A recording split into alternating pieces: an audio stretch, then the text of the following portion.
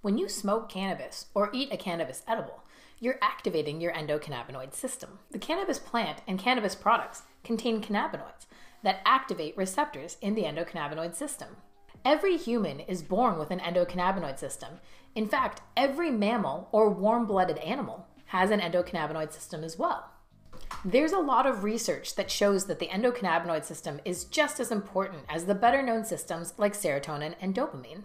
It's one of the most important systems in the body and helps maintain balances in our brain chemistry, our metabolism, and our immune system.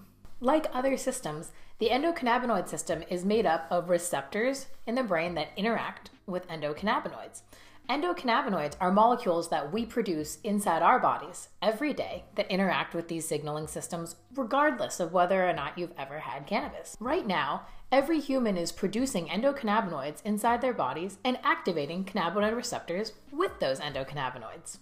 And the therapeutic effects of plant cannabinoids can come from mimicking these endocannabinoids.